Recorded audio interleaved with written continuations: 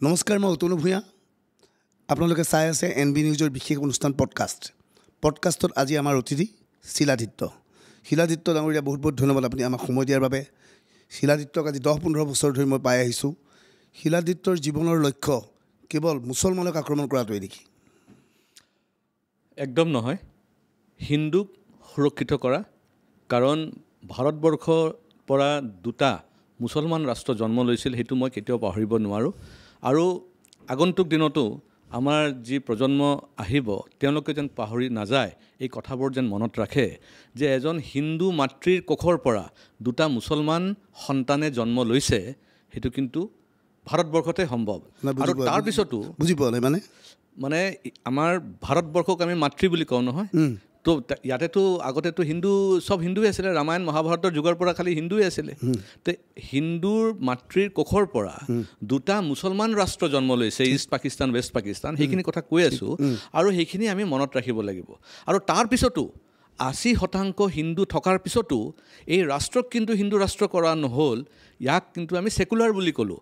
কিন্তু আজি এনেকুৱা লাগি আছে যে আমি ছেকুলাৰ দেশ বনোৱাৰ পিছত নিজৰ ভৰিত কুলাৰি মাৰাৰ নিচিনা হৈ গ'ল। কাৰণ মেজৰিটি এতিয়া মাইনৰিটি হ'ব গৈ আছে আৰু মাইনৰিটি এতিয়া মেজৰিটি হ'ব গৈ আছে। এয়াই নেকি ছেকুলাৰিজম ভাৰতবৰ্ষৰ? দুখনকৈ মুছলিম ৰাষ্ট্ৰ হ'ল, ইয়াৰ পিছতো ভাৰতত মুছলমান আছে। এই মুছলমানসকলক আপুনি কি ক'ব বিচাৰে? সেই দুখন ৰাষ্ট্ৰলৈ পঠিয়াই দিব লাগে নেকি? চাওক, এতিয়া কিছুমান কথাটো আমি একচেপ্ট কৰিবই লাগিব। যিহেতু 1947 দেশ বিভাজন হোৱাৰ পিছতো, ধৰ্মৰ ভিত্তিত হোৱাৰ পিছতো যিখিনি মুছলমান মানুহ থাকি গ'ল, তেওঁলোকৰ প্ৰতি কিন্তু আমি কোনো ধৰণৰ অসুবিধা তেনেকুৱা কৰা নাই। কিয় কৰা নাই? কাৰণ আমিতো হিন্দু ৰাষ্ট্ৰ বনোৱাই নাই, আমিতো ছেকুলাৰ দেশ বনালোঁ। আৰু ছেকুলাৰ দেশ মানে কি? সৰ্বধৰ্ম সমাভৱ। সেইকাৰণে ইয়াতে চবে থাকিব পাৰে। কিন্তু আপুনি দিনটোত 5 বাৰ, বছৰত 1825 বাৰ কোনোবাই যদি ডাঙৰ ডাঙৰ মাইকে দি আপোনাৰ কাণত যদি ফুকাই থাকে, আজান দি থাকে, সেইটো কি ছেকুলাৰিজম হ'ব জানো? সেইটোতো হ'ব নোৱাৰে। মোৰ অধিকাৰতো আছে নহয় জানো? মই মেজৰিটি আৰু মাইনৰিটিৰ কথা কোৱা নাই যে মেজৰিটি হৈ পেলাই যে মোক মানে এক্সট্ৰা কিবা বেনিফিট দিব, সেইটো নহয়। কিন্তু ইয়াতে ভাৰতবৰ্ষত দেখা গৈছে ছেকুলাৰিজমৰ নামত মাইনৰিটিসকলক বৰঞ্চ এক্সট্ৰা বেনিফিট দিয়া হয়। আৰু এনেকুৱা লাগি আছে যে ছেকুলাৰিজমত মাইনৰিটিসকলক এক্সট্ৰা বেনিফিট দি তেওঁলোকক মেজৰিটি কৰি লোৱা এই ভাৰতবৰ্ষত, আৰু মেজৰিটিসকলে একো নোপোৱাকৈ তেওঁলোকে যেন নিষ্ক্ৰিয় হৈ যায়, মাইনৰিটি হৈ যায়, শেষ হৈ যায়, আৰু এটা নতুন ইছলামিক ৰাষ্ট্ৰ তৈয়াৰ হয়। সেইটোতো আমি কেতিয়াও সহ্য কৰিব নোৱাৰোঁ। আপুনি আজানৰ বিৰোধিতা কৰিছে, মাইকত বুজত আজানৰ বিৰোধিতা কৰিছে। মাইকত যিটো আজান আহে, সেই আজানৰ মাত ডিস্কোৰ মাতৰ নিচিনা নহয়। এটা মাত এটা আহে, সেই মাতটো শুনিলে আপোনাৰ কি দৃষ্টিগত হয় নেকি? আপুনি অসুবিধা পায় নেকি? নেচাৰেলি পাওঁ। যদি অসমীয়াত কয় কিবা এটা বুজি পালোঁ হয়, বাংলাত ক'লেও কিবা বুজি পালোঁ হয়, হিন্দীত ক'লেও কিবা ক'ৰ আৰৱ দেশৰ এটা লেংগুৱেজত কৈ আছে, আমি এই বিষয়ে নাজানোৱে। আৰু দ্বিতীয়টো হৈছে যে চিঞৰ যিটো দিয়ে, আমাৰ গাঁৱত আমি কুকুৰাই মাত দিয়ে আমি সাৰ পাইছোঁ, এইটো বেলেগ কথা। কিন্তু ইয়াতে আপুনি চহৰৰ ভিতৰত, আৰু আজিকালি আপুনি জানে যে গুৱাহাটী বিশেষকৈ আপোনাৰ গোটেই ছ'চাইটি হৈ গ'ল, ফ্লেটছ হৈ গ'ল, য'ত এটা বিল্ডিং আপোনাৰ 6 তলা 7 তলা বিল্ডিং, আৰু তাৰ মাজত যদি আপোনাৰ এনেকৈ জোৰে মাইক বজায়, আপুনি স্বাভাৱিকভাৱে আপুনি 4টাতো সাৰ পাবই। আৰু 4টা সাৰ পাই পেলাই তেওঁৰ অধিকাৰ আছে নেকি মোৰ টোপনি মানে ক্ষতি কৰাৰ? আৰে মই কিন্তু আচ্ছা, আৰু এটা কথাটো হ'ল কি, মেক্সিমাম মানুহে তেওঁ কৈছে যে মই নামাজ বিৰোধিতা কৰিছোঁ। মই নামাজ বিৰোধিতা কৰা নাই। 5 বাৰ তেওঁলোকে নামাজ পঢ়ে, লাগিলে আপুনি 20 বাৰ পঢ়ক।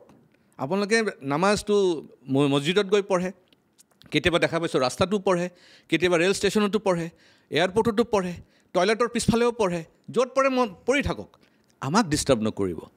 আপুনি আল্লাহক প্ৰাৰ্থনা কৰিছে কৰক, আল্লাহক মাতিছে মাতক, কিন্তু আপুনি মানুহ মাতাৰ কাৰণে মাইকেদি ফুকি থাকিব, সেইটোতো নহয়। কিয় মাইকেৰে কিয় বজাই বুলি আপুনি ভাবে? মাইকেৰে কিয় আজান পঢ়োঁতে কিয় মাইকটো লগাই দিয়ে হয় বুলি ভাবে? সেইটোৱেতো আচৰিত। কাৰণ আৰৱত যিবিলাক আচল মুছলমান দেশবিলাক, য'ত মানে অৰিজিনেল মুছলমান পায়, আমাৰ ভাৰতবৰ্ষততো আপুনি অৰিজিনেল মুছলমান নাপাব, চবতো হিন্দু আছিলে।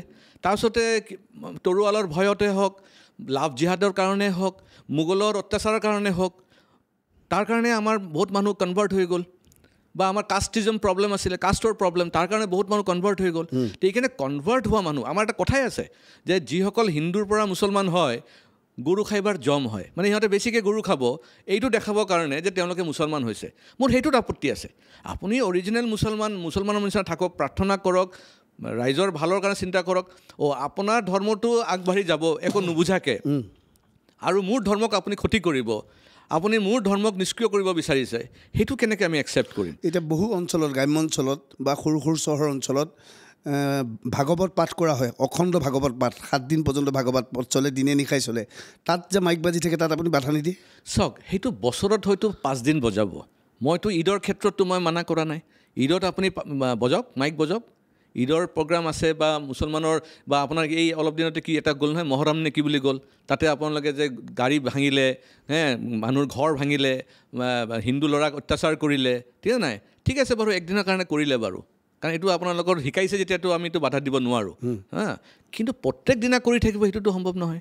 প্ৰত্যেক দিনা কোনোবা মন্দিৰত কি বাজি থাকে নেকি? কোনোতো ডিষ্টাৰ্বেঞ্চ নাই।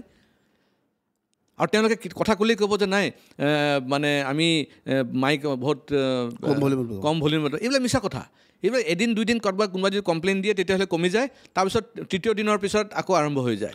সেইকাৰণে ট'টেলি বেন হ'ব লাগে মাইকত আজান দিয়া। আৰু মাইকত আজান দিয়াটো কিন্তু ৰিলিজিয়াছ নহয়। এইটো কোনেও ক'ব নোৱাৰে যে এইটো ইছলাম ধৰ্মৰ মানে নিয়ম মুফাকি কৰিছে। তেওঁলোকে মাইকত আজানটো এইকাৰণে দিয়ে যে সকলোক মাতি আছে, আহক আহক, আমি একেলগত প্ৰাৰ্থনা কৰিম। যদি নিষ্ঠাবান হয়, যদি সঁচাকৈ অৰিজিনেল মুছলমান হয়, কিয় মাতিব লাগে? মোক মাতিব লাগিব নেকি দুৰ্গা পূজাৰ সময়ত অঞ্জলি দিবৰ কাৰণে? কোনোবা মাইকত মাতে নেকি যে আহক আহক, আমি এতিয়া অঞ্জলি আৰম্ভ হৈছে, আপোনালোকে আহিম অঞ্জলি দিয়ক বুলি? মোৰ যদি মনৰ যদি ভক্তি আছে, মোৰ যদি মোৰ ধৰ্মৰ প্ৰতি আস্থা আছে, তো মই নিশ্চয় জানিম যে সময়ত গৈ পেলাই মোৰ অঞ্জলি দিব লাগিব। মোক কিয় মাতিব লাগিব মাইকেৰে? মাইকেৰে কিয় মাতে বুলি ভাবে? কাক মাতে? চাওক, এতিয়া কাক মাতে মানে কাৰণ চব ডুপ্লিকেট মুছলমান, চব কনভাৰ্টেড মুছলমান, মনত কোনো মানে ভক্তিভাৱ নাই, তেওঁলোকৰ কোনো আস্থা নাই তেওঁলোকৰ ইছলামৰ ওপৰত। এইকাৰণে মাতি মাতি আনিব লাগে আৰু আমাক ডিষ্টাৰ্ব কৰে। সেইটোতো আমি সহ্য কৰিব নোৱাৰিম। এতিয়া উত্তৰ প্ৰদেশত দেখা গৈছে যোগী আদিত্যনাথে ৰাজহুৱা স্থানত এনেকুৱা মন্দিৰ বা মছজিদৰ পৰাও মাইকবিলাক আঁতৰাই দিছে। তেনেকুৱা ব্যৱস্থা উত্তৰ প্ৰদেশত যোগী আদিত্যনাথে কৰিছে।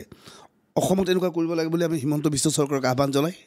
নিশ্চয় মইতো ভাবোঁ যে মানে হিমন্ত বিশ্ব শৰ্মা ডাঙৰীয়াক মই অনুৰোধ কৰিম, যি প্ৰকাৰে তেওঁ এটা ষ্টেণ্ড লৈছিলে যে মাদ্ৰাছাক বন্ধ কৰিবৰ কাৰণে, চৰকাৰী মাদ্ৰাছা, কাৰণ আমি সকলোৱে জানো যে মাদ্ৰাছাত কি প্ৰকাৰৰ ট্ৰেইনিং দিয়া হয়। মাদ্ৰাছাততো ভাল ট্ৰেইনিং নিদিয়ে। এতিয়া ৱাছ কৰে, ৱাছ মুছলমান সমাজে ৱাছ কৰে। আপুনি ৱাছবিলাক ভালকৈ শুনিবচোন। আপুনি যদি মানে আপোনাৰ ছ'চিয়েল মিডিয়াত দেখে কিমান অশ্লীল ভাষাৰে তেওঁলোকে কথা বাৰ্তা কয়, তেওঁলোকৰ ৰাইজক ইমান উচতি দিয়ে, তেওঁলোকৰ নিজৰ ধৰ্মৰ ভাল কথাখিনি নকয়। আৰে ভাই, কোৰাণৰ কথা কওক, আপোনালোকৰ কোৰাণত যি ভাল ভাল কথা আছে সেইখিনি মানুহক কওক। কিন্তু আপুনি কোৰাণটো বাদ দি পেলাই হিন্দুৰ ধৰ্মৰ বিৰুদ্ধে কথাবিলাক ক'ব আৰু মানুহৰ মাইণ্ডটো পয়জন কৰিব, সেইটোৱে ধৰ্ম নেকি? সেইটো আপুনি কেনেকৈ গম পালে যে মছজিদত হিন্দু ধৰ্মৰ বিৰুদ্ধে কথা কয়? আৰে মই নিজে দেখিছোঁ। মইতো হোজাইত পঢ়াম। হোজাইততো আমাৰতো ওচৰে পাছৰে বহুত মছজিদ আছে, আপোনাৰ মাদ্ৰাছা আছে, আৰু আপোনাৰ কি বুলি কয়, যমুনা মুখত গ'লেতো একেবাৰে বাংলাদেশত যোৱাৰ নিচিনাই লাগে। কি কৰে তাত? তাতে ৱাছ, যিবিলাক ৱাছ পাতে, ৱাছ, সেই ৱাছবিলাকত তেওঁলোকে অশ্লীল ভাষাৰে হিন্দু ধৰ্মক তুচ্ছ তাচ্ছল্য কৰে। আমাৰ দেৱী দেৱতাক কি ধৰণৰ বেয়াকৈ তেওঁলোকে কথাবিলাক ৰাখে। আৰু সেয়াই নহয়, বহুত মুছলমান মানুহ আছে অলপ ছেকুলাৰ মাইণ্ডেড, তেওঁলোকে হয়তো পূজা যাব বিচাৰে বা ক'ৰবাত গ'লে প্ৰসাদ খাব, তেওঁলোককো মানে তেওঁলোকে ডাইৰেক্টলি থ্ৰেট দিয়ে যে আপোনালোকে কিয় হিন্দু সমাজত গৈ পেলাই প্ৰসাদ খাইছে, আপোনালোকে কিয় হিন্দু সমাজৰ পূজাত গৈ পেলাই মানে অংশগ্ৰহণ কৰিছে। আৰু এইকাৰণে তেওঁলোকৰ সদায় এটা মনত ৰাখিব, তেওঁলোকক মুছলমান ধৰ্মত এনেকুৱা হৈ গ'ল, দে আৰ ফ'ৰ্চড কি আপুনি ছেকুলাৰ হৈ থাকিব লাগে, আপোনাৰ নিজৰ গাঁৱৰ ভিতৰত থাকিব লাগিব, আপুনি নিজৰ সেই পৰিৱেশত থাকিব লাগিব। কমিউনিটি ছিষ্টেম যিটো ডেভেলপ কৰিছে যে মুছলমানৰ ভিতৰতে থাকিব লাগিব। এই যে তেওঁলোকৰ যিটো মাইণ্ডছেট ডেভেলপ কৰিছে, সেইটো আগন্তুক দিনত আমাৰ যিটো মেট্ৰপলিটান মাইণ্ডছেট, সেইটোতে তেওঁলোকে শ্বুট কৰিবনে? এতিয়া আপুনি মাদ্ৰাছাৰ কথা কৈছে, মাদ্ৰাছাৰ বিৰুদ্ধে এনেধৰণৰ কথা আহিছে। কালি আমিনুল ইছলামে কৈছিল যে মাদ্ৰাছাত মৌলবাদী কাম কাজ চলে বুলি ভাবি এইখন চৰকাৰে আৰক্ষীয়ে মাদ্ৰাছাৰ প্ৰতিজন ছাত্ৰক মাতি আনি সুধিছিল এনেকুৱা হৈছে নেকি, তেনেকুৱা হৈছে নেকি, কিন্তু কোনো ধৰণৰ প্ৰমাণ পোৱা নাছিল। মাদ্ৰাছাৰ বিৰুদ্ধে মিছা অভিযোগ উত্থাপন হৈছে। চাওক, প্ৰথম কথাটো আপুনি কাৰ নাম ক'লে? আমিনুল ইছলাম। তেওঁৰ চেহেৰাটো দেখিছেনে আপুনি? তেওঁৰ দাড়ি আছে নাই?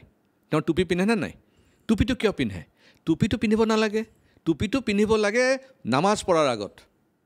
মই বহুত ৰাষ্ট্ৰত গৈছোঁ, মুছলিম ৰাষ্ট্ৰতো গৈছোঁ, এনেকৈ টুপি পিন্ধি ঘূৰি নুফুৰে তেওঁলোকে নামাজ পঢ়াৰ আগত নিজক পবিত্ৰ কৰি পেলাই সেই পবিত্ৰ টুপিটো তেওঁলোকে পিন্ধি নামাজ পিন্ধে। কিয়? আল্লাহক তেওঁলোকে প্ৰাৰ্থনা কৰিব। আৰু আমাৰ ভাৰতবৰ্ষত হৈ গৈছে এইটো শ্ব' অফ মাইট, মানে তেওঁলোকৰ শক্তি প্ৰদৰ্শন। টুপিত পিন্ধাই পেলাই দেখাব বিচাৰিছে যে আমাৰ শক্তিটো হৈছে, আমাৰ বৃদ্ধি হৈছে। সেইকাৰণে প্ৰথম কথাটো হ'ল যিসকলৰ নাম আপুনি লৈ আছে, যাৰ যাৰ টুপি আছে, দাড়ি আছে আৰু সেই পোচাকটো পিন্ধে, তেওঁলোকে নিজে ছেকুলাৰ নহয়, কাৰণ তেওঁৰ নিজৰ চেহেৰাটোৱে ছেকুলাৰ নহয়। আজি মোক দেখক, ছেকুলাৰ চেহেৰাটো কেনেকুৱা হয়? মোৰ নিচিনা হয়, আপোনাৰ নিচিনা হয়। কেনেকুৱা মানে? দাড়ি নাথাকে, দাড়ি বলে নহয়। এতিয়া মই খ্ৰীষ্টান ধৰ্ম পালন কৰিছোঁ নে হিন্দু নে মুছলমান, কোনোবা ক'ব পাৰিব নেকি? নে মই জিউ, কোনোতো ক'ব নোৱাৰে। মইতো এটা অৰ্ডিনাৰী একদম মোৰ মানে চলি আছোঁ। কিন্তু যেতিয়াই মই ধৰক কিবা এটা গেৰুৱা বস্ত্ৰ পিন্ধিলোঁ, তেতিয়া মই গম পাব যে তেওঁ হিন্দু হয়। কোনোবাই যদি দাড়ি টুপি আৰু এনেকৈ পিন্ধিছে, তেতিয়াতো গম পাব তেওঁ ইছলাম ধৰ্মৰ মানুহ হয়। তেনেকৈ যদি খ্ৰীষ্টানো যদি তেনেকৈ তেওঁলোকৰ যে এটা ড্ৰেছ আছে যে পাদ্ৰীসকলে পিন্ধে, তেনেকৈ গম পাব যে খ্ৰীষ্টান হয়। কিন্তু তেওঁলোকে এই যে লিডাৰসকল যিসকল ছেকুলাৰ কৰি থাকে, এই যিসকল মানে বাংলাদেশী ভক্ত মানুহসকল, তেওঁলোকে আগত নিজৰ চেহেৰাটো ছেকুলাৰ কৰকচোন বাৰু, তাৰপিছতে ছেকুলাৰিজমৰ কথা ক'ব মাইকত আহি পেলাই। ভাৰতবৰ্ষৰ সংবিধান আমাক অধিকাৰ দিছে, মই মন গ'লে দাড়ি ৰাখিব পাৰোঁ, মন গ'লে মই টুপি পিন্ধিব পাৰোঁ, তাত বাধা কিহৰ? কোনো বাধা নাই। কিন্তু মুখত আহি ছেকুলাৰিজম শব্দটো নানিব। বুৰ্খা পিন্ধি পেলাই আপুনি ছেকুলাৰিজমৰ কথা ক'ব আহিছে আমাক, সেইটোতো নহ'ব। আমি জন্মগত ছেকুলাৰ। ভাৰতবৰ্ষ ছেকুলাৰ কিয় জানে নাই? বিকজ 80% মানুহ এতিয়াও হিন্দু আছে বুলি। কালি 80% হিন্দুৰ পৰা যদি এইটো 40ত আহি যায়, তেতিয়াহ'লে ভাৰতবৰ্ষ আৰু ছেকুলাৰ হৈ নাথাকে, ভাৰতবৰ্ষ ইছলামিক ৰাষ্ট্ৰ হ'ব। কথাটো বুজিছে নাই? সেইকাৰণে ভাৰতবৰ্ষ ছেকুলাৰ মোৰ কাৰণে মানে আমাৰ নিচিনা মানুহৰ কাৰণে, সেই দাড়ি টুপিৰ মানুহটোৰ কাৰণে নহয়। তেওঁলোকৰ চিন্তাধাৰা হৈছে কি জানে নাই? বুৰ্খা পিন্ধি পেলাই তেওঁলোকে ছেকুলাৰিজম শিকাব আহিছে আমাক। আপুনি ক'ব বিচাৰে যে বুৰ্খা পিন্ধা মহিলা আৰু আমিনুল ইছলাম দাড়ি টুপি লগা পুৰুষ কাৰ্যটো একেই কাৰ্য। অফক'ৰ্ছ তেওঁলোকেতো এটা ধৰ্ম ৰিপ্ৰেজেণ্ট কৰি আছে। ৰাস্তাত ওলালেতো গম পাই যাওঁ তেওঁলোকে এটা ধৰ্মৰ মানুহ হয় বুলি। তাত বাধা কিহৰ? মোৰ একো বাধা নাই। কিন্তু মোৰ বাধা সেইসকল মানুহৰ কাৰণে যিসকল মানে দাড়ি টুপি পিন্ধি ছেকুলাৰিজমৰ কথা কয়, ধৰ্ম নিৰপেক্ষতাৰ কথা কয়, সেইটো মোৰ বাধা। আপোনালোকে মুখ বন্ধ কৰি ৰাখক, ঠিক আছে। আপুনি ইছলাম ধৰ্মৰ মানুহ, আপুনি ইছলাম প্ৰচাৰ কৰি থাকক, মোৰ আপত্তি নাই। আপুনি 5 বাৰ ঠাইত আপুনি 20 বাৰ আপুনি নামাজ পঢ়ক, তাতে মোৰ কোনো আপত্তি নাই। কিন্তু আপুনি সেই দাড়ি টুপি লৈ পেলাই ছেকুলাৰিজমৰ কথা ক'ব, সেইটোত মোৰ আপত্তি আছে।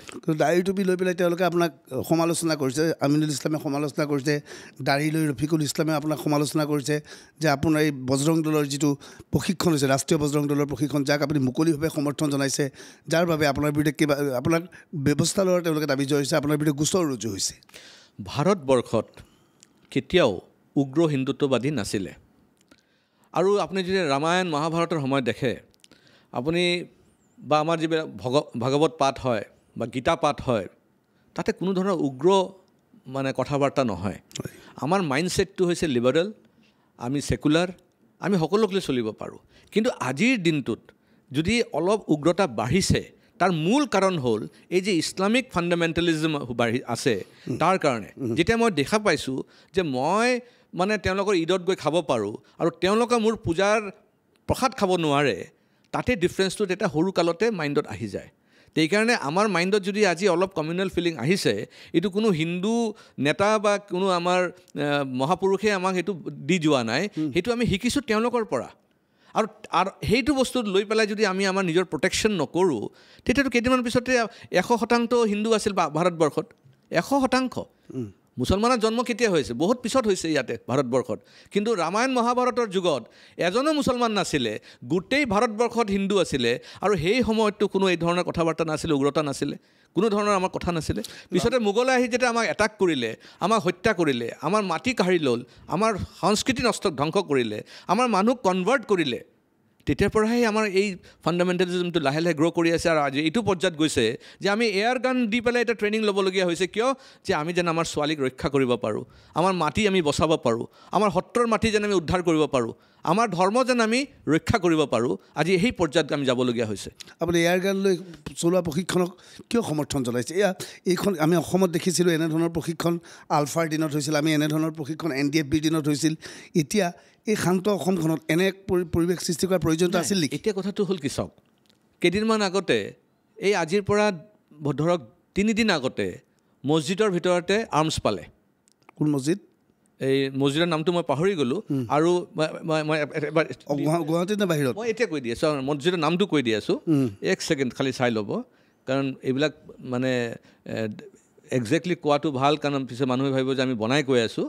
যে এই মছজিদৰ নাম হৈছে সৈয়দ আহমেদ জামে মছজিদ পূব ধনীৰাম পথাৰ হোজাই আৰু টোটেল টকা যেটো উদ্ধাৰ কৰিছে 64,500 rupees উদ্ধাৰ কৰিছে গোটেই জালি নোট আৰু লগতে কম্পিউটাৰ আপোনাৰ এটা বাইক আৰু বহুত ধৰণৰ ড্ৰাগছৰ টেবলেট এইবিলাক উদ্ধাৰ কৰিছে মছজিদৰ ভিতৰত ঠিক আছে আৰু এইটো মোৰ ৰিপৰ্ট নহয় এইটো চাওক ইয়াতে স্পেচিয়েল জাজে সাইন কৰিছে আৰু ৰিপৰ্ট দিছে পুলিচ স্বয়ং পুলিচে দিছে এজন মানুহক এৰেষ্ট কৰা হৈছে তেখেতৰ নাম হৈছে আব্দুল ইস্তাক 22 বছৰৰ ল'ৰা এইটো কেতিয়াৰ কথা এইটো বেছি দিনৰ কথা নহয় এইটো আজি 2 মাহ হৈছে মাত্ৰ ঠিক আছে আৰু তেনেকুৱা আৰ্মছ পোৱা গৈছে মই যদি লিষ্ট আপুনি বিচাৰে মই আপোনাক এটা লিষ্ট বনাই দি দিম যে ক'ত কেনেকৈ মছজিদত তেওঁলোকে আৰ্মছ পাই আছে আপোনাৰ জালি নোট পাই আছে তো উদ্দেশ্যটো কি কাক ধ্বংস কৰিব বিচাৰিছে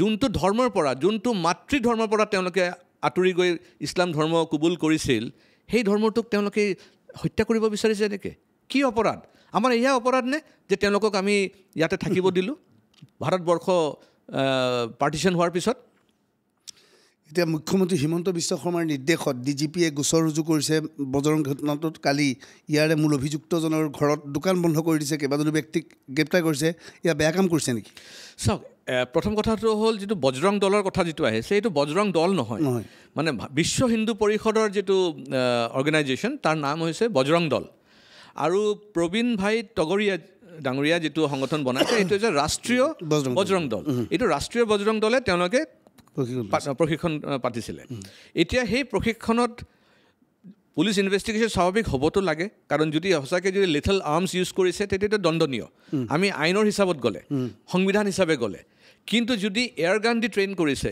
মই ভাবোঁ একো বেয়া কাম কৰা নাই কাৰণ আমি ছেল্ফ ডিফেন্স শিকিব লাগিব আৰু আজি ইজৰাইলৰ পৰিস্থিতি ইজৰাইল নিজৰ ধৰ্ম ৰক্ষা কৰিবৰ কাৰণে ইজৰাইল নিজৰ ভূমি ৰক্ষা কৰিবৰ কাৰণে আজি প্ৰত্যেকটা ঘৰতে তেওঁলোকে ট্ৰেইনিং দিয়া গৈছে ভাৰতবৰ্ষত এতিয়াও NCC ট্ৰেইনিংটো কম্পালচৰি হোৱা নাই NCC ট্ৰেইনিংটো কম্পালচৰি কৰিব লাগে আৰ্মছ ট্ৰেইনিং কম্পালচৰি কৰিব লাগে কোনোবাটো শিকিব লাগিব কাৰণ নিজক যদি আমি প্ৰটেকশ্যন কৰিব নোৱাৰোঁ আজি খালি ধৰ্ম ৰক্ষাৰ কথা নহয় আপুনি চাইনাৰ পৰা যদি ৰক্ষা হ'ব লাগে দেখিছে ক'ৰবাত মৌলবাদী সংগঠনে ক'ৰবাত বোমা বিস্ফোৰণ সংঘটিত কৰিছে মৌলবাদী সংগঠনে ক'ৰবাত হিন্দু নেতাক গুলিয়াই মাৰিছে অসমত এইবোৰ ঘটনা কেতিয়াবা হৈছে জানো কিয় হোৱা নাই ক'ত হৈছে দে আৰ অল অপাৰেটিভছ কেতিয়াবা আমি যে আগতে আলফাৰ কথা যে শুনো আলফাৰ যে বম ব্লাষ্ট হৈছে ধৰক বা আলফা কাৰোবাৰ মানুহ মাৰিছে মেইন অপাৰেটিভছটো চব বাংলাদেশী মুছলমানসকলে আছিলে আজি আলফাৰ মেইন ঘাটি বাংলাদেশত বনাইছিল তাৰ কাৰণটো কি আছিলে তাৰ কাৰণটো এইটোৱে মৌলবাদী সংগঠনবিলাক তেওঁলোকক তেতিয়া সেই সময়ত পূৰা বেকিং কৰি আছিলে আৰু তেওঁলোকে অপাৰেটিভছ হিচাপে কাম কৰে কিন্তু আপুনি ধৰিব নোৱাৰে কাৰণ মাৰি পেলাই এটা মুছলমান গাঁৱত সোমাই যাব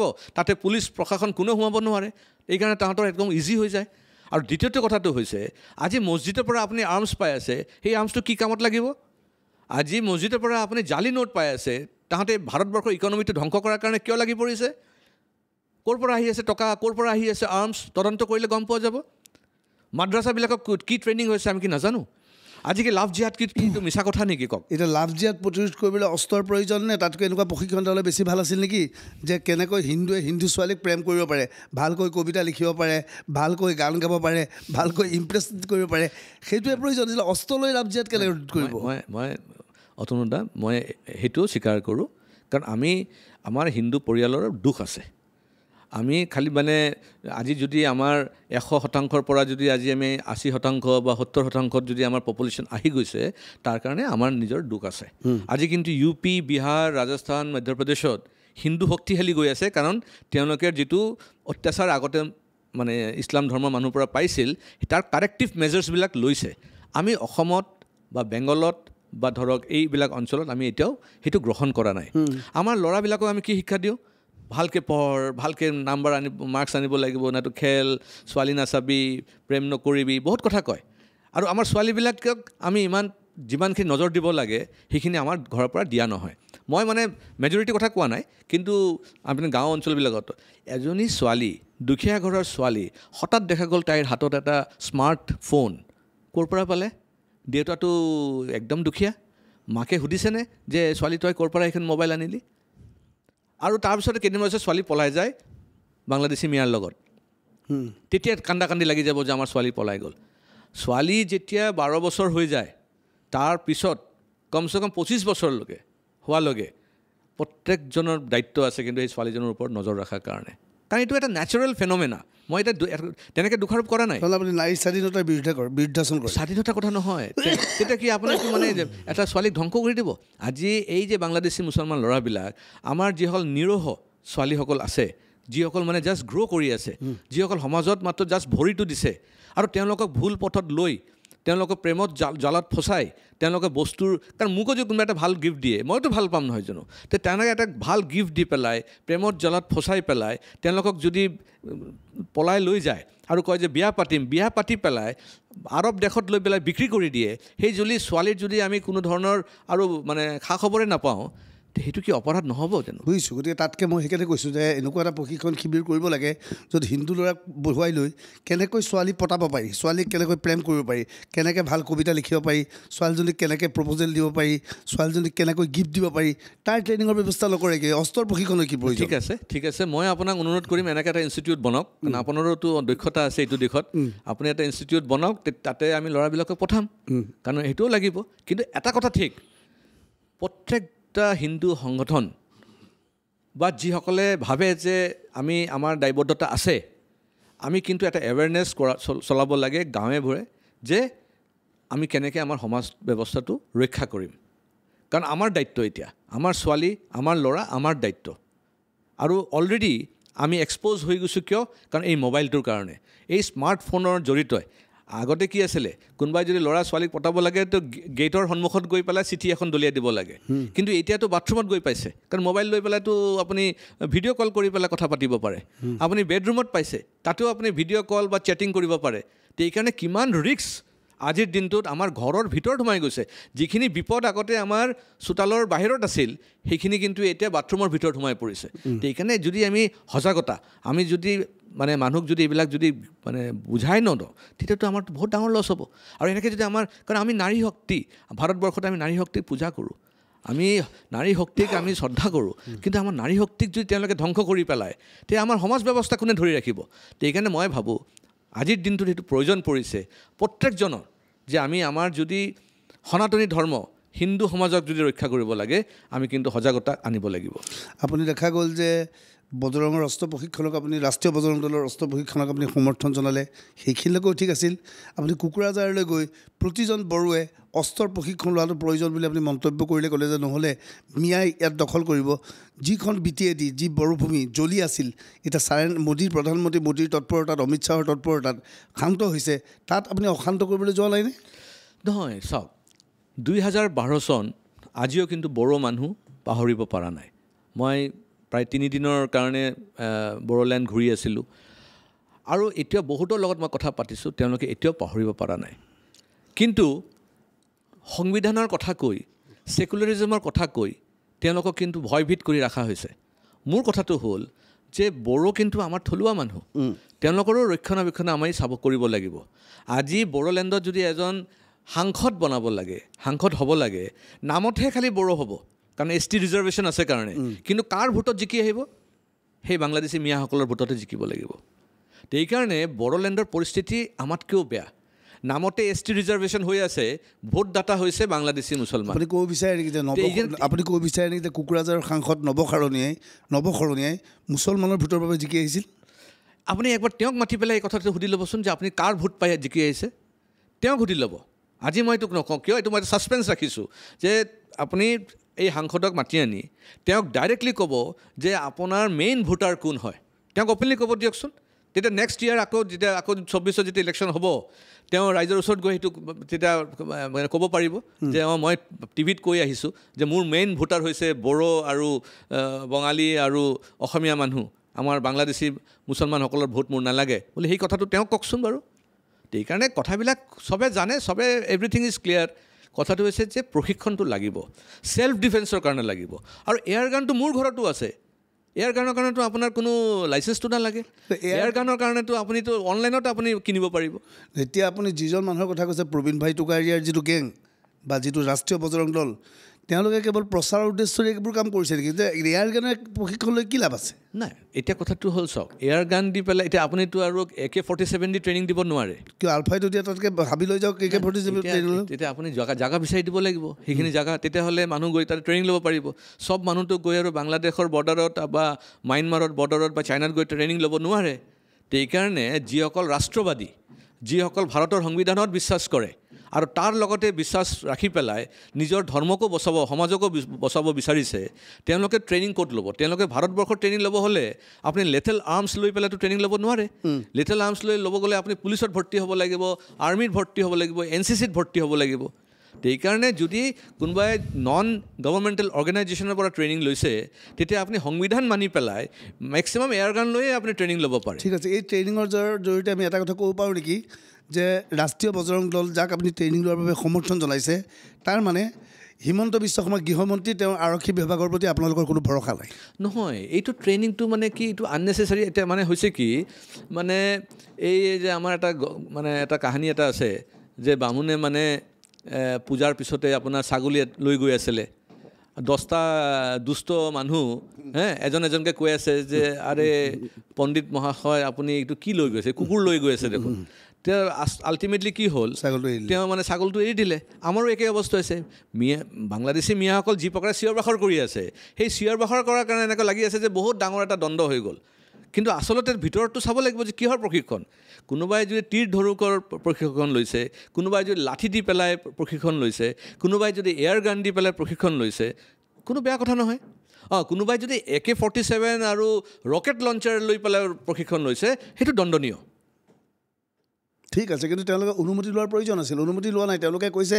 নাই আমি যোগ শিক্ষা শিকাম নাই ঠিক আছে সেইটো মই স্বীকাৰ কৰিম যে যদি অফিচিয়েল কিছুমান পদ্ধতি আছে সেইবিলাক মানে জনাব লাগিছিল আৰু মানে পাৰ্মিশ্যন লৈ কৰিব লাগিছিল কাৰণ এইটো লুকোৱা বস্তু নহয় ইয়াতেতো লুকোৱা কথাটো একো নহয় চ' এভৰিথিং ইজ ট্ৰান্সপাৰেণ্ট এয়াৰ গানৰ প্ৰশিক্ষণ লৈ কি হ'ব সৰুতে আমিও এয়াৰ গান চলাইছিলোঁ চৰাই মাৰোঁ কেতিয়াবা গাত লাগিও চৰাই গুচি যায় নমৰে কিন্তু এয়াৰ গানৰ প্ৰশিক্ষণ লৈ আপুনি জাহাজীৰ সৈতে যুঁজিব পাৰিব অতনু ডাঙৰীয়া লাঠি দি পেলাইও কি হ'ব লাঠিৰ প্ৰশিক্ষণ লৈ কি হ'ব মোক কওকচোন আপোনাৰ যেতিয়া মানে আপোনাৰ এই বাংলাদেশী মিয়াসকলে যে এই যে অলপ আগতে কিবা পাতিলে যে মহৰম নে কিবা পাতিলে তাতে আপোনাৰ লাঠিৰ কিবা কাম হ'ব জানো তাতে শিলগুটি দলিয়াই আছে মইতো ভাবোঁ আজিকালি প্ৰশিক্ষণত শিলগুটি কেনেকৈ দলিয়াব লাগে সেইটোও শিকাব লাগে কাৰণ নাতো আপুনি কাউণ্টাৰ কৰিব কেনেকুৱা আপোনাৰতো বাংলাদেশী মিয়াসকলেতো চব শিলগুটি লৈ আহে দূৰৰ পৰা পাথৰ মাৰি আছে আৰু মানে আমাক ইনজিঅ'ৰ কৰি আছে গ্লাছ ভাঙি আছে গাড়ী ভাঙি আছে তে সেইটো প্ৰশিক্ষণ কোনে দিয়ে মই কাশ্মীৰত দেখা পাইছোঁ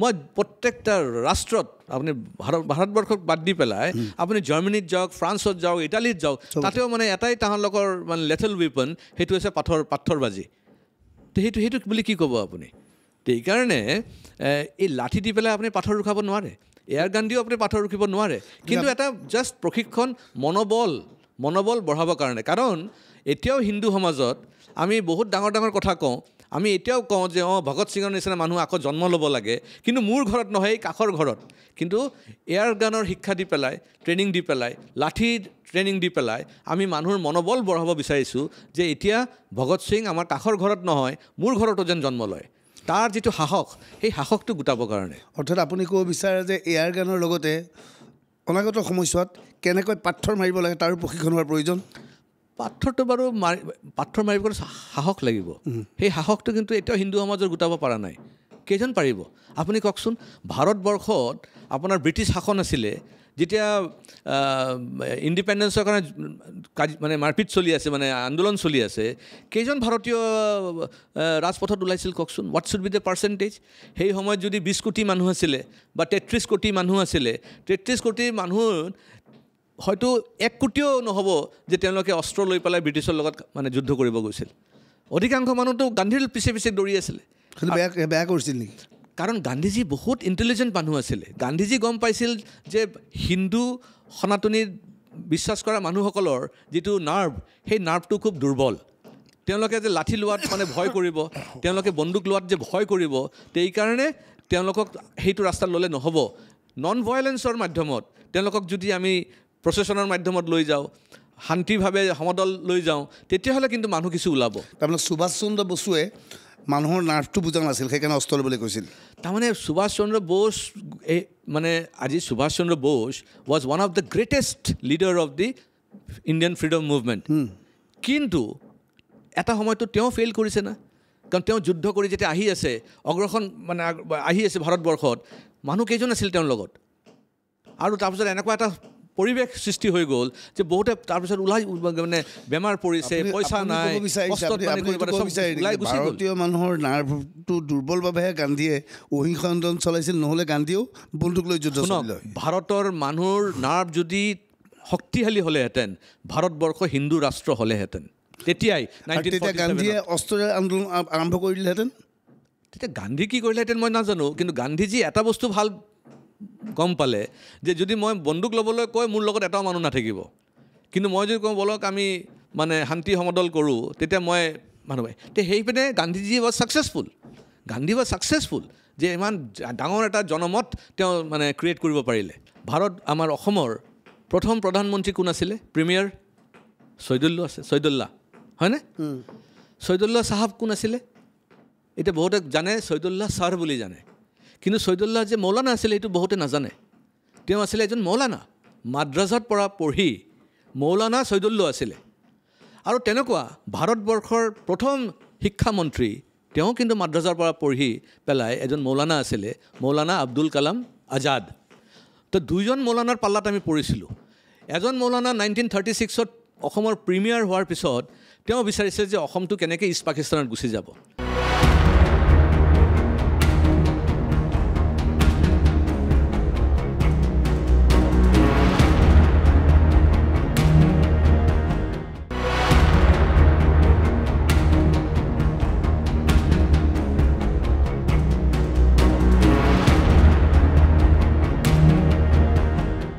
পডকাষ্ট অনুষ্ঠানত আজি আমাৰ লগত আছে শিলাদিত্য মই কেইদিনমান আগতে মুখ্যমন্ত্ৰী হিমন্ত বিশ্ব শৰ্মাৰ এই পডকাষ্ট অনুষ্ঠানত তেওঁ আহিছিল তেওঁ এটা কথা কৈছিল যে এইখন শংকৰ আজানৰ দেশ নহয় এইখন শংকৰ মাধৱৰ দেশ আৰু মোৰ যিমান দূৰ মনত আছে হিমন্ত বিশ্ব শৰ্মাই এতিয়া কৈছে শিলাদিত্যই মোৰ লগতে সাক্ষাৎ প্ৰসংগত আজিৰ পৰা 8 বছৰ আগতে এনেধৰণৰ মন্তব্য কৈছে 8-10 বছৰ আগতে আপোনাৰ ষ্টেণ্ডত এতিয়া আপুনি অটল হৈ আছে 100% মই অটল হৈ আছোঁ কাৰণ একদম সৰুতে স্কুলিং মোৰ ইয়াতে গুৱাহাটীতে হৈছে দেউতা ট্ৰান্সফাৰত বহুতখিনি আমি ঘূৰিছোঁ নৰ্থ ইষ্টত কিন্তু মেইনলিটো মোৰ গুৱাহাটীতে পঢ়া শুনা আমি কেতিয়াও শংকৰ আজান বুলি শুনাই নাছিলোঁ সদায় শংকৰ মাধৱৰ ভূমি এই কেইদিনমান আগতে মই বৰপেটা সত্ৰত গৈছিলোঁ তাতেওতো শংকৰ মাধৱ বুলিয়ে মানে সকলোৱে কথা কয় তাতে কিহৰ আজানৰ কথা আছে আজানটো আগ্ৰাসন হৈছে মানে আজান ক'ৰ পৰা আহিছে আজানটো আহিছে ইৰাণৰ পৰা ইৰাণৰ পৰা ইৰাণৰ পৰা তেওঁ আহি পেলাই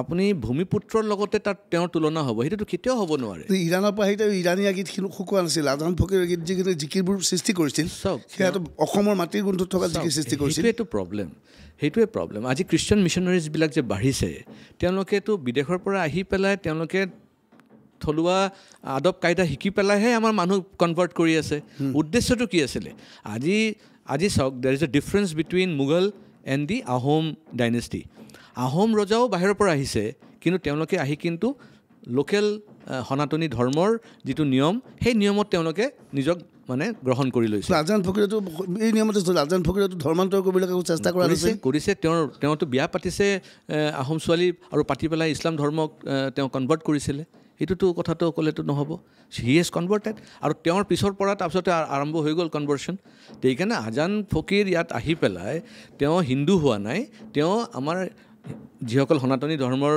মানুহখিনিকে কনভাৰ্ট কৰাৰ তেওঁ পূৰা কাম কৰি গৈছে কিন্তু শংকৰ আজানৰ দেশ বুলি কোনে কৈছিল শংকৰ আজানৰ ভূমি মানে বিশেষকৈ যিসকল মুছলিম মানুহ তেওঁলোকৰ নিজৰ আধিপত্য তেওঁলোকক নিজক আইডেণ্টিটি এষ্টাব্লিছ কৰিবৰ কাৰণে আৰু অসমীয়াৰ লগত সংযোগ কৰিবৰ কাৰণে তেওঁলোকে এইটো শ্লোগানটো দিলে আৰু যদি লোৱাৰ আছামত গুচি যায় তেতিয়া আৰু এডভান্স হৈ গৈছে এতিয়া মানে এডভান্স কোৰ্চ আহি গ'ল মানে প্ৰথম আছিলে শংকৰ মাধৱৰ ভূমি তাৰপিছত আৰম্ভ হৈ গ'ল শংকৰ আজানৰ ভূমি আৰু লোৱাৰ আছামত গুচি যাওক এতিয়া আজান শংকৰৰ ভূমি আৰু আগন্তুক দিনত যেতিয়া আজমল চাহেব যেতিয়া আপোনাৰ মুখ্যমন্ত্ৰী হ'ব তেতিয়া ইয়াত হ'ব আজান আজমলৰ ভূমি সেইটো কিন্তু মই আজি ক'লোঁ আপোনালোকক আৰু সেই বস্তুটো যেন নহয় তাৰ ব্যৱস্থা লোৱা আমি এতিয়া আৰম্ভ কৰিছোঁ এতিয়া আজান ফকীৰৰ সৈতে উজনি অসমৰ অসমীয়া মুছলমানখিনি জড়িত আছিল, ইয়াৰ লগত বৰপেটা বা মৰিগাঁৱৰ মানুহখিনি জড়িত নাছিল,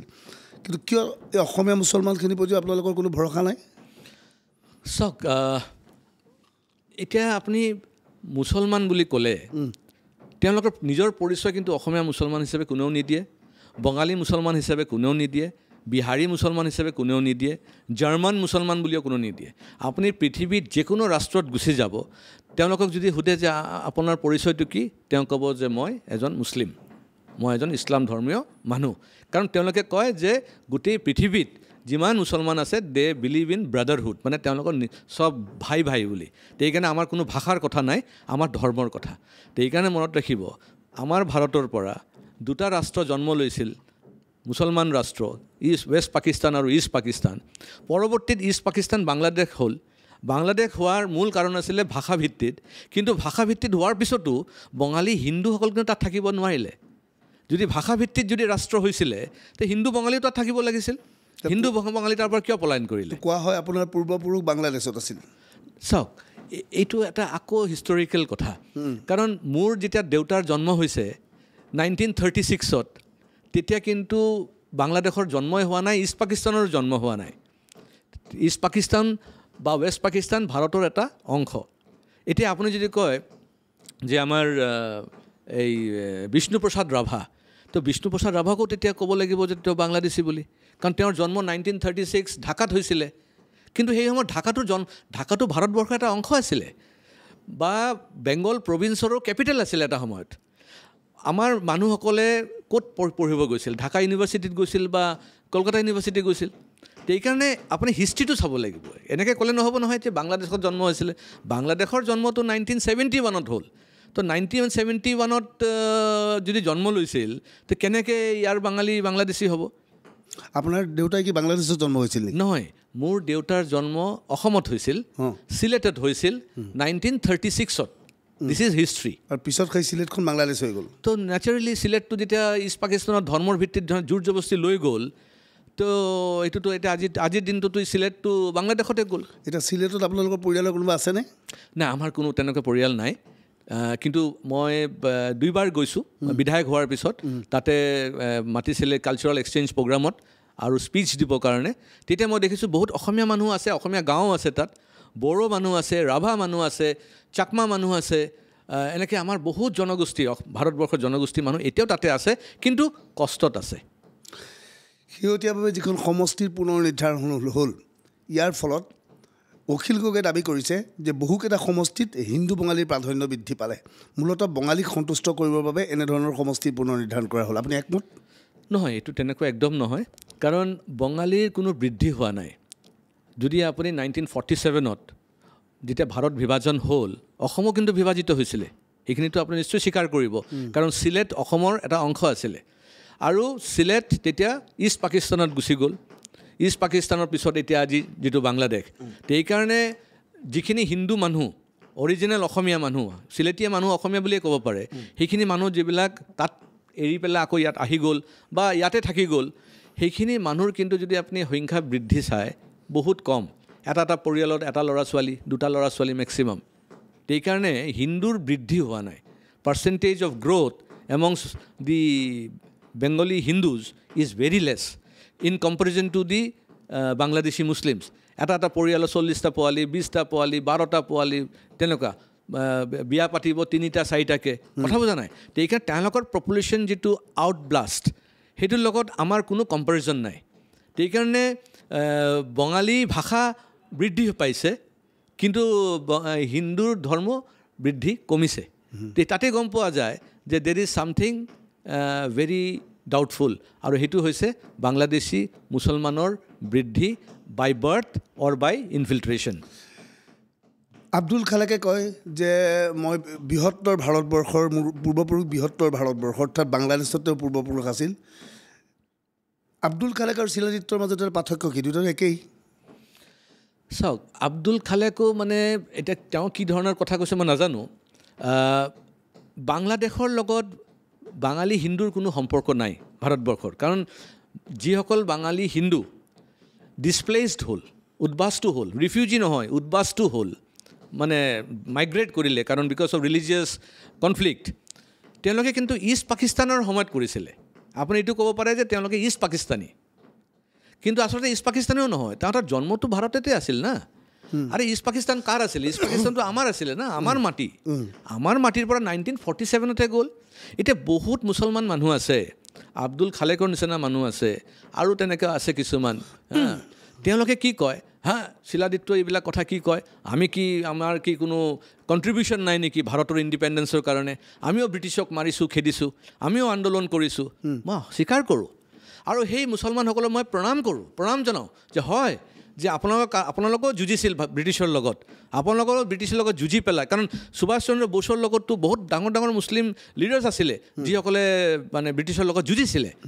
কিন্তু এই যে আপোনালোকে যুঁজিলে ব্ৰিটিছৰ লগত, চব পানী হৈ গ'ল 1947 যেতিয়া আপোনালোকে দুটা মুছলিম ৰাষ্ট্ৰৰ জন্ম দিলে। কিয় দিবলগীয়া হ'ল মুছলিম ৰাষ্ট্ৰৰ জন্ম? কিয় মুছলিম ৰাষ্ট্ৰৰ জন্ম দিলে? যদি মুছলিম ৰাষ্ট্ৰৰ জন্ম নহ'লেহেঁতেন তেতিয়াহ'লেতো মই মানে বেলেগকৈ ক'লোঁ হয়। কিন্তু আজি আপোনালোকে ব্ৰিটিছৰ লগত যুঁজিলে, ব্ৰিটিছক খেদালে, আপোনাৰ চব ভাল বস্তু কৰিলে, লাষ্টত কি কৰিলে? ভাৰতক আপুনি খণ্ডিত কৰি ধৰ্মৰ ভিত্তিত দুটা ৰাষ্ট্ৰ বনাই ল'লে। আকৌ আহি পেলাই এতিয়া আমাৰ মাটি কাঢ়ি আছে, আমাৰ সংস্কৃতি আপুনি ধ্বংস কৰি আছে, আমাৰ ছোৱালীক পলাই লৈ জোৰ জবস্তি মুছলমান বনাই আছে, মুছলমান বনাই পেলাই আকৌ আৰৱ দেশত গৈ বিক্ৰী কৰি দি আছে। সেইখিনিতো আমি সহ্য কৰিব নোৱাৰিম, গ্ৰহণ কৰিব নোৱাৰিম। দুখন দেশ গঠন হোৱাৰ পিছতো ভাৰতত একাংশ মুছলমান আছিল, তেওঁলোকে এই দুখন দেশলৈ নগৈ ভাৰততে থাকি গ'ল। সেই মুছলমানখিনি ভাৰতীয় নহয়? চাওক, সেইটো এটা ডাঙৰ পলিচি আছিলে। এতিয়া আমি সকলোৱে জানো, আমাৰ অসমৰ প্ৰথম প্ৰধানমন্ত্ৰী কোন আছিলে? প্ৰিমিয়াৰ চৈদুল্লাহ, হয়নে? চৈদুল্লাহ চাহাব কোন আছিলে? এতিয়া বহুতে জানে চৈদুল্লাহ ছাৰ বুলি জানে, কিন্তু চৈদুল্লাহ যে মৌলানা আছিলে এইটো বহুতে নাজানে। তেওঁ আছিলে এজন মৌলানা, মাদ্ৰাজত পৰা পঢ়ি মৌলানা চৈদুল্লাহ আছিলে।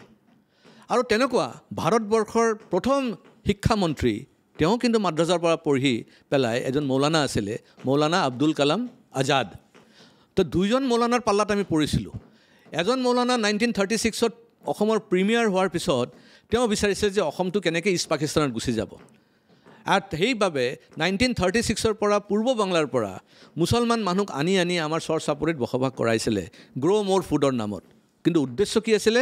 যে তেওঁলোকক মানে অসমক কেনেকৈ মুছলিম প্ৰধান ৰাজ্য বনাই এই অসমক ইষ্ট পাকিস্তানত লৈ যাব।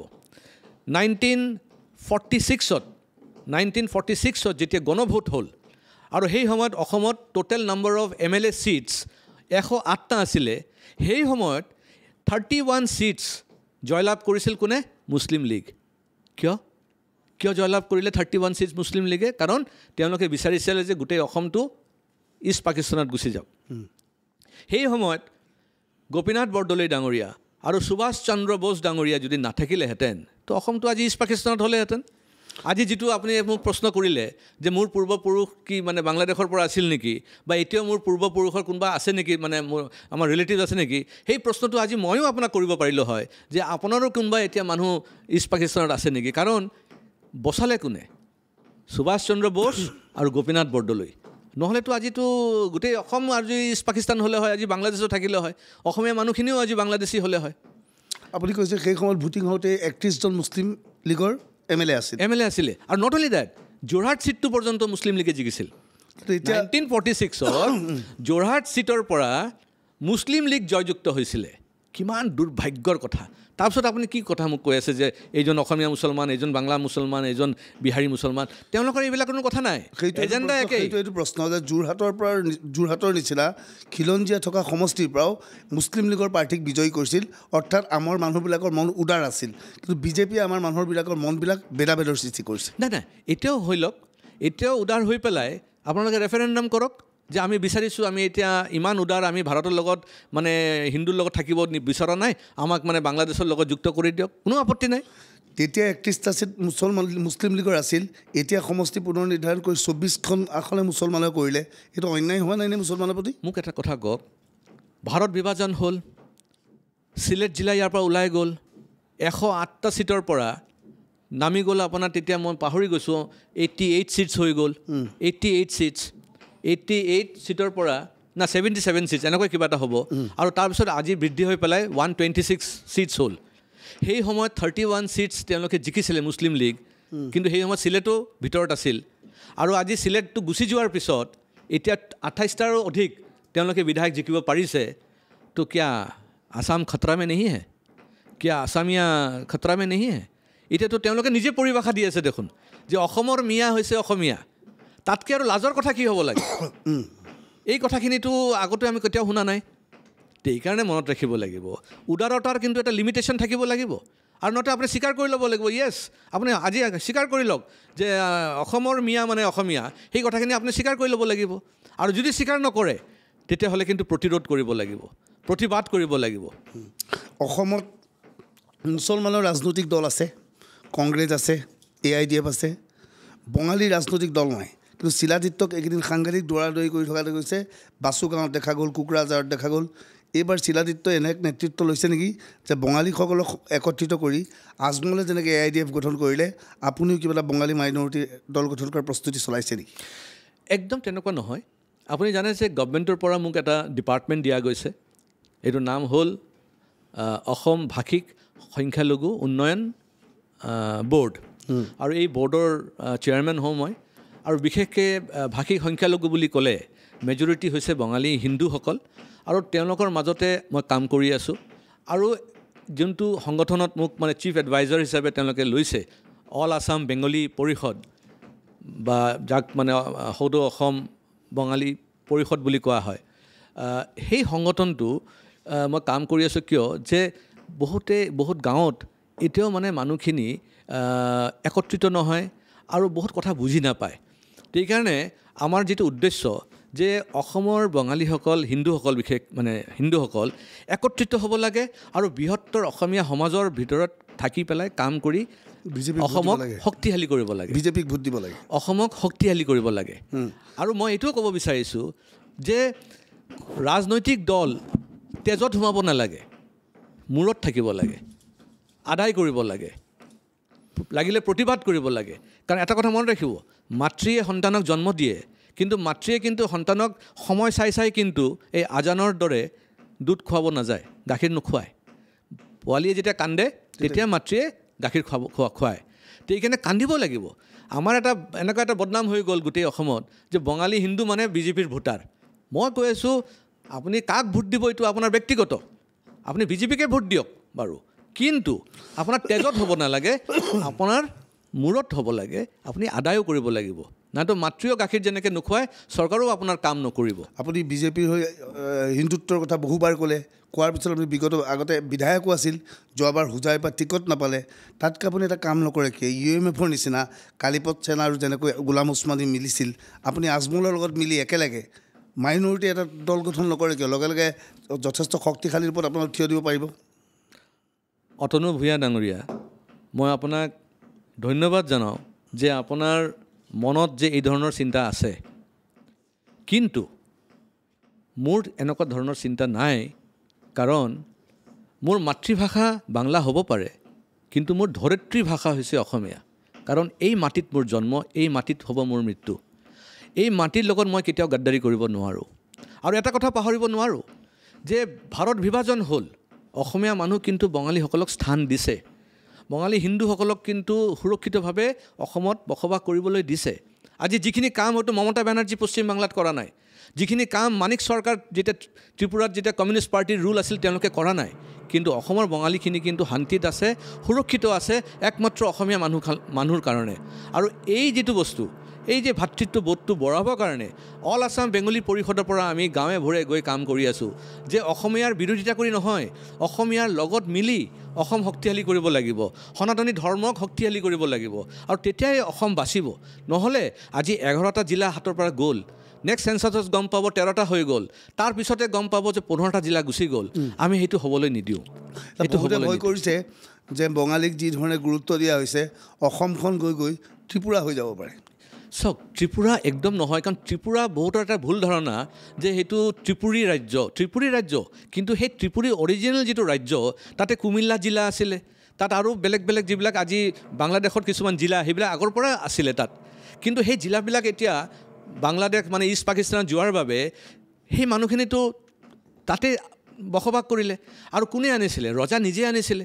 ৰজা আনি পেলাই বসবাস কৰে তেওঁলোকে থলুৱা তাত কোনো বঙালী মানুহৰ জন্মটো আকাশৰ পৰা হোৱা নাই কোনোবা মানুহৰ জন্ম হৈছেতো এই পৃথিৱীত মানে কোনোবা তাতে জিঅ'গ্ৰাফিকেল লোকেশ্যন থাকিব লাগিবতো ধৰ্মৰ জন্ম কিন্তু আকাশৰ পৰা হৈছে কিন্তু মানৱতাৰ জন্ম কিন্তু এই মাটিৰ পৰা হৈছে ইছলাম ধৰ্মৰ জন্ম কিন্তু ভাৰতত হোৱা নাই আৰৱ দেশত হৈছে এইকাৰণে মনত ৰাখিব যে ধৰ্মৰ বিষয়টো এটা বেলেগ কিন্তু যদি জাতিৰ কথা কয় জাতিৰটো এটা নিৰ্দিষ্ট জায়গা থাকিব লাগিব আজি চিলতীয়া মানুহ ক'ত জন্ম লৈছে আমেৰিকাততো জন্ম লোৱা নাই বা অসমীয়া মানুহ ক'ত জন্ম লৈছে আপুনি ক'ব নিবিচাৰে ত্ৰিপুৰাত হিন্দু বাংলাদেশীৰ আগ্ৰাসন হোৱা নাই বুলি চাওক যদি মেজৰিটি আপুনি যদি চাই আগ্ৰাসন তাতে হোৱা নাই কিয় যদি আগ্ৰাসন হ'লে হয় তেতিয়াতো মুছলমানৰ আৰু বেছি হ'লে হয় কাৰণ বৰ্ডাৰ আছে আপোনাৰ 840 কিলোমিটাৰ বাংলাদেশৰ লগত তো 840 কিলোমিটাৰ বৰ্ডাৰ মুছলমান পাৰ্চেণ্টেজ 8.5% অনলি অসমৰ বৰ্ডাৰ হৈছে মাত্ৰ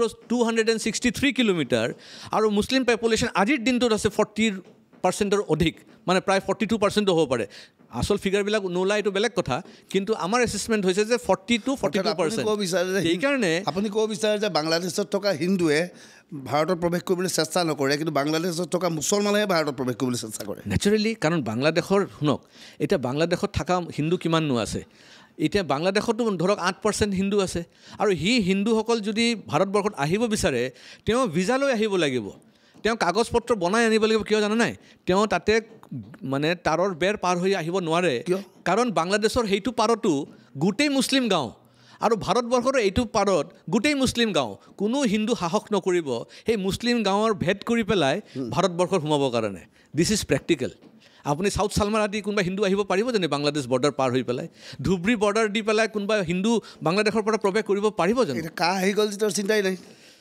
কাটো কিন্তু প্ৰৱেশ কৰাৰ কাৰণে নহয় কা হৈছে যিসকল আগতে আহিছিলে এতিয়া ধৰি লওক যেতিয়া ইষ্ট পাকিস্তানৰ জন্ম হ'ল ইষ্ট পাকিস্তানৰ জন্ম 1947ত হৈছে সেই সময়ত যিসকল হিন্দু ইয়াতে আহিলে আৰু চৰকাৰে বসবাস কৰালে তেওঁলোকৰ কাগজ পত্ৰ হাতত নাই কিয় জানে নাই 1992ত বাবৰি মছজিদ ডেমলিশ্যনৰ পিছত এই বাংলাদেশী মুছলমানৰ উৎপাতত হাজাৰ হাজাৰ বঙালী হিন্দুৰ ঘৰ জ্বলাই দিয়া হ'ল তেওঁলোকৰ কাগজ বিচাৰি ক'ত পাব কওক কেনেকৈ পাব কাগজ আৰু আপোনাৰ মানে NRCৰ নাম অন্তৰ্ভুক্ত হ'বৰ কাৰণে আপোনাৰ কাগজ দেখাবই লাগিব তো কাগজ ক'ত পাব ঠিক আছে শিলাদিত্যতে বহুত বহুত ধন্যবাদ মোৰ সময় হৈ গৈছে এয়া আছিল শিলাদিত্য আশা কৰোঁ আপোনালোকে শিলাদিত্যৰ পডকাষ্ট অনুষ্ঠানটো চাব অনুষ্ঠানৰ পৰা বিদায় ল'ব ওলাইছোঁ ধন্যবাদ শুভৰাত্ৰি